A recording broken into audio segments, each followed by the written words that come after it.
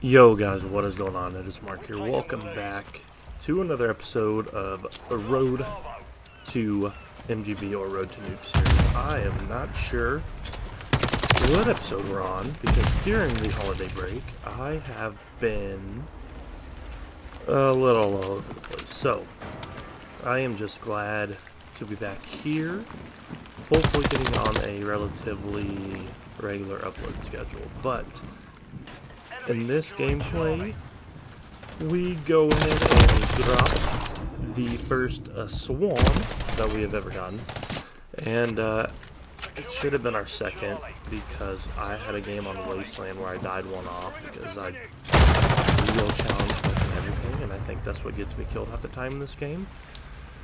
But that's kind of what I wanted to go over in this gameplay is something that I am kind of disappointed in with not just this Call of Duty, but in the last several. A couple of things. But first, I want to talk about the kill streaks. You'll see in this gameplay, but if you go on a 15 gun streak, because your kill streaks don't count towards kill streaks, which is another problem in itself that we'll hit on. But I feel like, for one, the jug should not die as fast as it does. I get it's kind of OP, but you like earned it. Every time I use a jug, you get a couple kills, jug dies. That's it. Very like anticlimactic. And same with the swarm in this gameplay. Now, granted, it could have been the map, but at the same time, again, like, when you look in the sky when one of these things calls in, like, it's a nightmare. Like, the aesthetic of it, very sweet. And I can recall, like, the Black Ops 2 version of the swarm, it just felt way deadlier. I might be remembering it wrong, maybe it was the same way. But I was just expecting more. And I know that a nuke only gets you 6 kills in most games. Some games end it, some games it doesn't. I think that's a 30, but you know, that's a staple and that doesn't really count for this topic of discussion. But I feel like even going down into like the kill streaks in the 12 kill tier, Jesus Christ, what is wrong with me?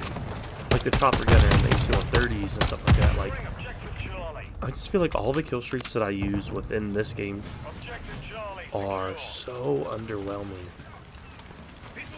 And the only good thing about some of the higher ones, like, while you're going for a streak, is like the Overwatch will mark enemies for you. So you'll have like a centralized area and where they might be located. And if you get a big kill streak like the VTOL or something up like that patrols around, and a lot of times enemies shoot at it, you can go and shoot them and get a gun. Like, other than them getting kills themselves and like you controlling the chopper guns or stuff like that, like, I don't feel like the reward matches up with like the time it takes to earn it, in my opinion. Like, I'm almost to the point now where I'm either going to run, like, straight support or bring it down to, like, where the Overwatch is, like, 5 or something like that. Like, I've been in the process of playing around with different streaks and stuff like that, and I don't know, like, I haven't found any that I just love to use. Like, nothing just feels, like, super good, and, like, it doesn't even have to be overpowered, per se, but just, like, I just don't know. Like, back in the day, original MW2, you could get 20 kills with a chopper gunner, and I'm not saying it has to be like that, but there's got to be some balance. You shouldn't call it in and get like 3, 4, and then you're out. Like, that it's not great. And then, one thing, to go back to our other point from earlier, I really would like to see the old MW3 system come back where you had your specialist package, your support package, and then your kill streaks, and where your kill streaks actually went towards other kill streaks.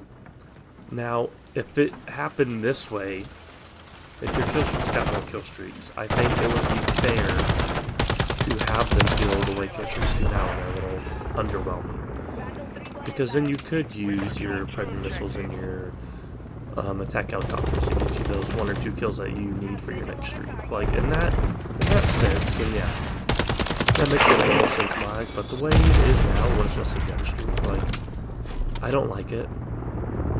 I just don't. It's not good. It doesn't make me feel like I've really accomplished much. And it makes me feel like I camp a lot more than I would like to. But that's just the way it is. But if we have back again, imagine the support players could do their role and go and play the objective. You'd have your slayers. Like, I feel like it honestly would help the flow of the game too. In a lot of these maps, I've noticed, like, going back and looking at old gameplays, like, I get gameplays on the same couple of maps because some of these maps are just freaking humongous, and even in this gameplay, I mean, by the end of it, you will be able to tell that I don't even think I dropped 30. It might be really close to 30, but you're playing a full combination game, getting a swarm with that 15 kill streak, and still don't even drop 30. Like, really? What is that? I honestly want to know what you guys think on the kill streaks and on the kill streak packages and stuff like that, because it is something that has been crossed my mind along with some other things, but maybe we will have some more topics to discuss here in the future. But hope you guys are enjoying Season 1 as we get ready to jump into Season 1 Reloaded here very shortly, where we will be doing some ranked mode, which I'm looking very excited to. Looking very excited to start uploading some ranked play. Guys, until then, make sure to leave a comment below on what you guys do think. Subscribe if you guys are new. And I will see you guys in the next one. Till then, guys. Peace out. Securing objective Charlie.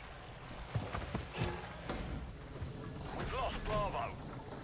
We're taking Charlie. Charlie secure.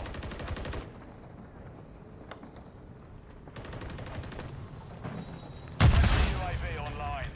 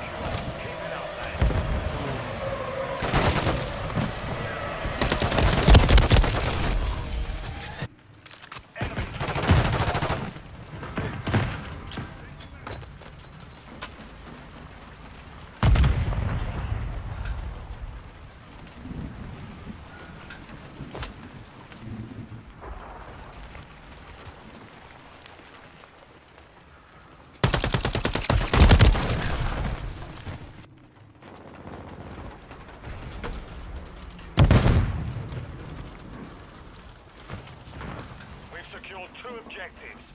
Securing objective Charlie. Enemies taking Bravo. We hold all objectives. This way. Objective Bravo is compromised. Get it back.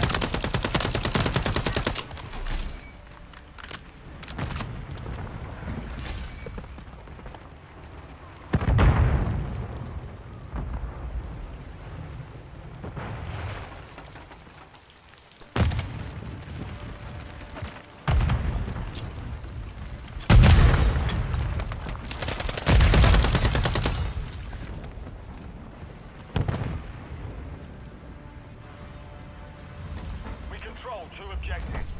We're taking Bravo.